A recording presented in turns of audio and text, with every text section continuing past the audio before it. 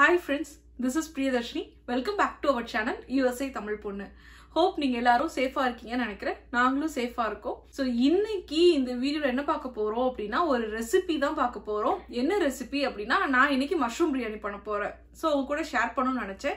So வாங்க எப்படி mushroom biryani பண்றதுன்னு பார்க்கலாம். இப்போ வந்து நான் ஒரு 2 டேபிள்ஸ்பூன் கீ வந்து ஆட் பண்ணிக்கிறேன்.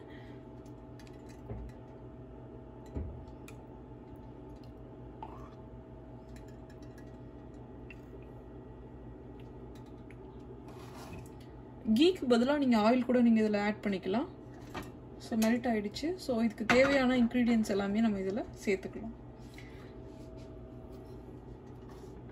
ஸோ இப்போ வந்து இந்த பே லீஃப் இதான் பிரியாணிக்குரிய மிக்ஸ் இருக்கு இல்லையா, அது எல்லாமே எடுத்திருக்கேன். பே லீஃப், அப்புறம் நட்சத்திர சோம்பு, சின்னமன், அந்த மாதிரி எல்லாமே நான் எடுத்திருக்கேன். ஸோ இதெல்லாமே ஆட் பண்ணிக்கிறேன்.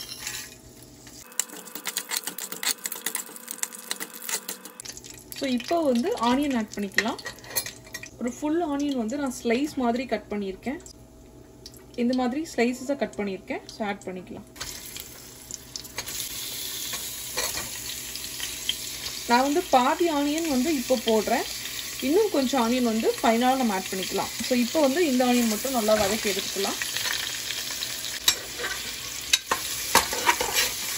ஸோ இப்போ வந்து நான் பிரியாணி மிக்ஸ்க்குரிய பவுடர் வந்து நான் ஆட் பண்ணிக்கிறேன். இதில் வந்து பே லீஃப், க்ளவ்ஸ், சின்னமன் எல்லாமே போட்டு நான் அதை வந்து கிரைண்ட் பண்ணி வச்சுருக்கேன். ஸோ இப்போ வந்து பிரியாணி மிக்ஸ் வந்து வெங்காயத்தோட நல்லா பிளெண்ட் ஆயிடுச்சுங்க. நான் வந்து ஜிஞ்சர் கார்லிக் பேஸ்ட் நான் வந்து போடுறேன். ஸோ இந்த மாதிரி 1 table spoon ginger garlic paste. So இப்போ வந்து ஜிஞ்சர் கார்லிக் பேஸ்டோட ராஸ்மல் எல்லாம் போயிடுச்சு. இப்போ வந்து மற்ற மசாலாஸ் எல்லாம் ஆட் பண்ணிக்கலாம். இப்போ வந்து நான் ஜீரகத்தூள் சேர்க்கிறேன். 1/2 டேபிள் ஸ்பூன் ஜீரகத்தூள், 1 டேபிள் ஸ்பூன் மல்லித்தூள், தென் கரம் மசாலா நான் ஆட் பண்றேன். கரம் மசாலா வந்து ஒரு 1/2 டேபிள் ஸ்பூன் கிட்ட நான் ஆட் பண்றேன். பிகாஸ் நான் வந்து பிரியாணி மிக்ஸ் போட்டிருக்கேன் இல்லையா, அதனால. ஸோ ஒரு 1/2 டேபிள் ஸ்பூன். ஸோ இப்போ வந்து இந்த மசாலாவோட ராஸ்மெல் எல்லாம் போற அளவுக்கு நல்லா மிக்ஸ் பண்ணி எடுத்துக்கிறேன். தென் ஒரு 1 டேபிள் ஸ்பூன் சில்லி பவுடர் நான் போட்டுக்கிறேன்.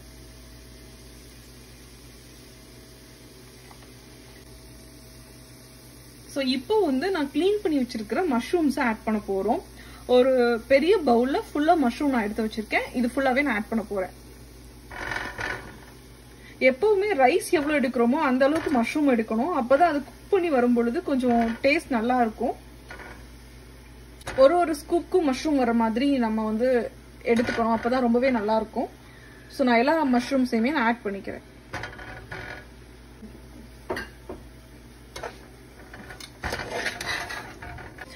தண்ணி எதுவுமே ஆட் பண்ணாம இது வந்து குக் பண்ண போறோம். ஸோ ஜஸ்ட் மசாலாவோட இது நல்லா பிளெண்ட் ஆகட்டும்.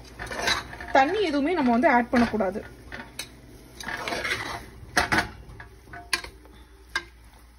கொஞ்சம் சிம்மர்ல வச்சு ஒரு 3 to 4 மினிட்ஸ் விடுங்க. அதுல இருந்து வாட்டர் வந்து அதுல மஷ்ரூம்ல ஆல்ரெடி வாட்டர் கண்டென்ட் இருக்கும். ஸோ அது எல்லாமே சேர்ந்து நல்லா குக் ஆகட்டும். ஒரு 3 to 4 மினிட்ஸ் இது குக் ஆகட்டும். ஸோ இப்போ வந்து நான் 2 சில்லி மட்டும் நான் அதில் ஆட் பண்ணிக்கிறேன். தென் வந்து ஒரு கப் ஆஃப் கர்ட் நான் எடுத்து வச்சிருக்கேன். இதையுமே நம்ம ஆட் பண்ணிக்கலாம். ஸோ இந்த மாதிரி கர்ட் வந்து நம்ம ஆட் பண்ணிக்கலாம். ஸோ கர்ட் சேர்த்ததுக்கு அப்புறம் ஒரு 2 to 3 மினிட்ஸ் இதோட சேர்ந்து நல்லா பைண்ட் ஆகட்டும். அதுக்கப்புறம் நம்ம வந்து அரிசி எல்லாமே ஆட் பண்ணிக்கலாம். ஸோ இப்போ வந்து மஷ்ரூம் கர்டோட நல்லா பிளெண்ட் ஆயிருச்சுங்க. தென் ஃபர்ஸ்ட் நம்ம எடுத்து வச்சிருந்தோம் இல்லையா ஒரு கொஞ்சம் ஆனியன், அதை நான் வந்து இப்போ ஆட் பண்ணிக்கிறேன். பிகாஸ் நம்ம ஃபர்ஸ்ட் சேர்த்த ஆனியன் வந்து நல்லா குக் ஆயிருக்கும். ஸோ இது சேர்க்கும் பொழுது இது குக் ஆகி வரும் பொழுது நமக்கு டேஸ்ட் ரொம்ப நல்லா இருக்கும். அதுக்காக நம்ம ஃபர்ஸ்ட் ஆட் பண்ண ஆனியன்லாம் நம்ம கண்டுபிடிக்கவே முடியாது, அந்த அளவுக்கு இது குக் ஆகிருக்கும். அதனால நான் வந்து இன்னும் கொஞ்சம் ஆனியன் வந்து இதில் சேர்த்துக்கிறேன். ஒரு ஆனியனே ஸ்ப்ளிட் பண்ணியிருக்கோம். முதல்ல வந்து ஒரு 75% போட்டுட்டு இப்போ வந்து ஒரு 25% ஆஃப் ஆனியன் நம்ம போட்டிருக்கோம். ஸோ நல்லா இதை வந்து நல்லா இந்த மாதிரி பிளெண்ட் பண்ணிக்கிறேன். ஸோ இப்போ வந்து நான் வாட்டர் எடுத்திருக்கேன். வாட்டர் நம்ம ஆட் பண்ண போகிறோம். 1 கப் ரைஸ்க்கு வந்து 1.5 கப் வாட்டர், 2 கப் ரைஸ் எடுத்திருக்கேன். அதனால 3 கப் தண்ணி நான் வந்து ஆட் பண்ண போறேன்.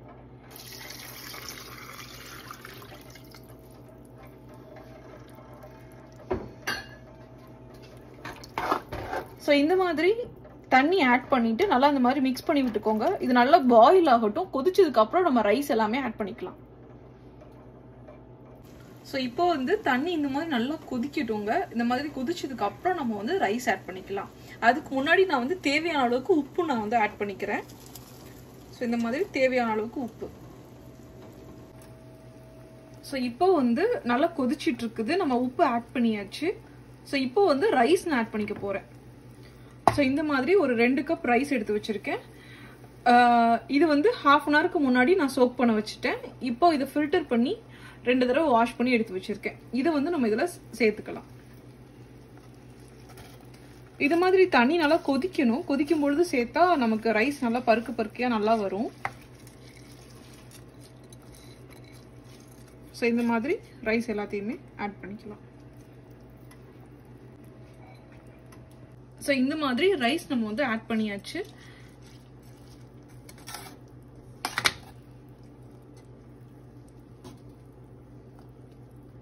இந்த மாதிரி நல்லா பிளெண்ட் பண்ணி விட்டுக்கோங்க.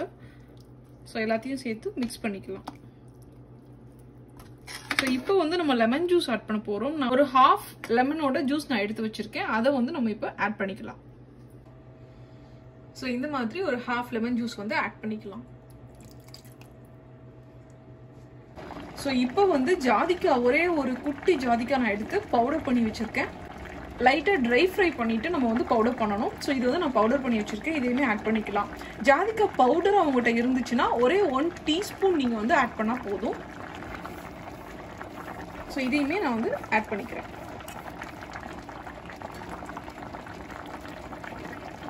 இந்த மாதிரி நல்லா மிக்ஸ் பண்ணிக்கலாம். இது நல்லா கொதிச்சிட்டு இருக்குது. ஸோ இப்போ வந்து நான் கொத்தமல்லி புதினா எல்லாம் எடுத்து வச்சிருக்கேன். அதையுமே நம்ம வந்து ஆட் பண்ணிக்கலாம். ஸோ கொத்தமல்லி புதினா இப்போ வந்து நம்ம ஆட் பண்ணிக்கலாம்.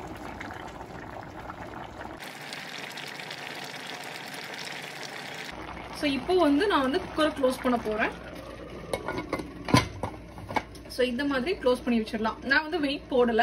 இது வந்து ஒரு 10 மினிட்ஸ் ஹை ஃப்ளேம்ல நல்லா குக் ஆகட்டும். அதுக்கப்புறம் ஒரு 20 மினிட்ஸ் சிம்மர் நம்ம வைக்க போறோம். ஸோ இப்போ வந்து இது குக் ஆகட்டும். ஆஃப்டர் 10 மினிட்ஸ் நான் உங்களுக்கு காமிக்கிறேன். ஸோ இப்போ வந்து 10 மினிட்ஸ் ஆயிடுச்சு. 10 மினிட்ஸ் நான் வந்து ஹை ஃப்ளேம்ல வச்சிருக்கேன். ஸோ இப்போ வந்து நம்ம இதை ஓப்பன் பண்ணி பார்க்க போறோம். ஸோ இந்த கேஸ் எல்லாம் போனதுக்கு அப்புறம் லைட்டா சிம்மர்ல வச்சுக்கோங்க. ஸ்டவ் சிம்மர்ல வச்சுட்டு நீங்க இதை வந்து ஓப்பன் பண்ணுங்க. ஸோ இந்த மாதிரி தான் இருக்குது. ஸோ பாருங்க நல்லா ஓரளவுக்கு குக் ஆயிருக்குது ரைஸ். ஸோ இந்த அளவுக்கு ஓரளவுக்கு நல்லாவே குக் ஆயிருக்குது. ஸோ இப்போ என்ன பண்ண போறோம்னா இந்த மாதிரி மிட்ல லைட்டா இதை வந்து ஸ்ப்ரெட் பண்ணிட்டு கொஞ்சமா கீ விட்டுட்டு சிம்மர்ல வைக்க போறோம். ஸோ இந்த மாதிரி மிட்ல இந்த மாதிரி எடுத்துக்கோங்க. எடுத்துட்டு ஒரு 1 டேபிள் ஸ்பூன் கீ. ஸோ இந்த பாயிண்ட் வந்து ரொம்ப இம்பார்ட்டன்ட். நம்ம கொஞ்சம் கீ விட்டுட்டு இந்த மாதிரி கீ விட்டுட்டு இது இந்த மாதிரி க்ளோஸ் பண்ணிடுங்க. ஸோ இப்போ வந்து சிம்மர்ல ஒரு 20 மினிட்ஸ் நல்ல ஒரு லோ ஃப்ளேம்ல வச்சுக்கோங்க. 20 மினிட்ஸ் இதை வந்து நம்ம க்ளோஸ் பண்ணி வைக்க போறோம். அந்த கீ நல்லா மெல்ட் ஆயிட்டு எல்லா இதோடய ஸ்ப்ரெட் ஆகிருக்கும். ஸோ இப்போ வந்து இதை வந்து க்ளோஸ் பண்ணிடலாம். ஸோ இந்த மாதிரி கீ விட்டதுக்கு அப்புறம் இந்த மாதிரி க்ளோஸ் பண்ணி சிம்மர்ல வச்சிருங்க ஒரு 20 மினிட்ஸ். அதுக்கப்புறம் நம்ம பிரியாணி எப்படி இருக்குதுன்னு பார்க்கலாம். ஸோ இப்போ வந்து நம்ம சிம்மர்ல வச்சு 20 மினிட்ஸ் ஆயிடுச்சு. இப்போ ரைஸ் எப்படி குக் ஆயிருக்குதுன்னு சொல்லிட்டு நம்ம பார்க்கலாம்.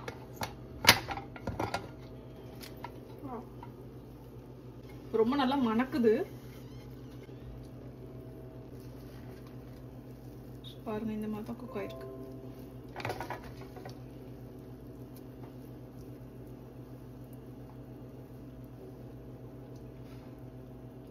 ஸோ இந்த மாதிரி நல்லா குக் ஆயிருக்குது. ஸோ இப்போ வந்து நம்ம ஸ்டவ் ஆஃப் பண்ணிடலாம். ஸோ நமக்கு வந்து மஷ்ரூம் பிரியாணி ரெடி ஆயிடுச்சு. ஸ்மெல் ரொம்ப நல்லா இருக்குதுங்க. ஸோ இப்போ வந்து நம்ம டேஸ்ட் பண்ணலாம் எப்படி இருக்குதுன்னு சொல்லிட்டு.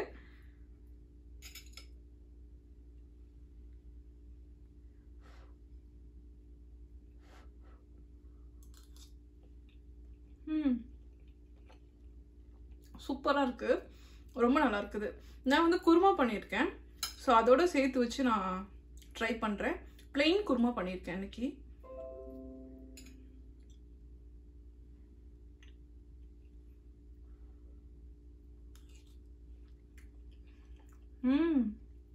சூப்பராக இருக்குது. வாவ். ஸோ மஷ்ரூம் பாருங்கள் ரொம்ப நல்லா குக்காக இருக்குது. ஸோ இதை நான் சாப்பிட்டு பார்த்துட்டு எப்படி குக்காக இருக்குதுன்னு சொல்கிறேன்.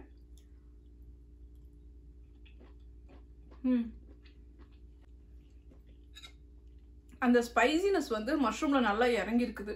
ரொம்ப நல்லா இருக்குது. மஷ்ரூமே கொஞ்சம் ஸ்பைசியாக நல்லா இருக்குது. பிளெயின் மஷ்ரூம் மாதிரி இல்லாமல் ஸ்பைசியாக ரொம்ப நல்லா இருக்குது. ஸோ இந்த குருமா வந்து ஆல்ரெடி மட்டன் கிரேவின்னு சொல்லிட்டு ஒரு வீடியோ போட்டிருப்பேன்.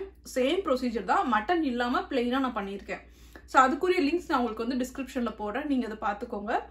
ஸோ மஷ்ரூம் பிரியாணி ரொம்ப நல்லா இருக்குது. கண்டிப்பாக நீங்கள் ட்ரை பண்ணி பாருங்கள். இந்த வீடியோ உங்களுக்கு பிடிச்சிருந்ததுன்னா லைக் பண்ணுங்கள், உங்கள் ஃப்ரெண்ட்ஸ்க்கும் ஷேர் பண்ணுங்கள். At the same time subscribe our channel USA Tamil பொண்ணு.